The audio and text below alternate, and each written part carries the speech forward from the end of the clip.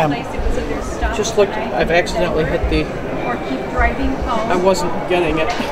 So we got home at Oh, he's got to run through the whole thing, maybe? Because he hates Denver. I'm sorry. I don't know. I think my thumb stuttered and hit the button. Okay, well, Arthur Lakes is worth a take two. Arthur Lakes is famous for capturing dinosaur information, rock information, the 1870s and 80s, the best of the collectors working for Copal Marsh by far.